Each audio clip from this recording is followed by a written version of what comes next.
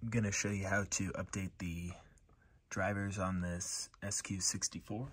All you got to do is go to the Korg website. I'm going to link this in the description. You get the system updater for 2.03, and then you're going to download that. Once you got that downloaded, it's going to open to here, and then you double click on the package, which is going to bring you to the system updater. You scan, and it's going to ask you to put it in update mode. You can figure this out from the manual, and hopefully this is where I save you a moment. Don't go to the SQ64 manual, but rather this PDF that came with it.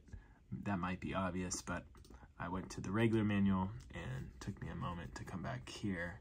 And so then you just detect in update mode. How do we get to update mode?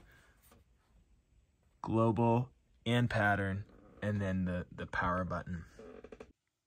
But it has to be off first.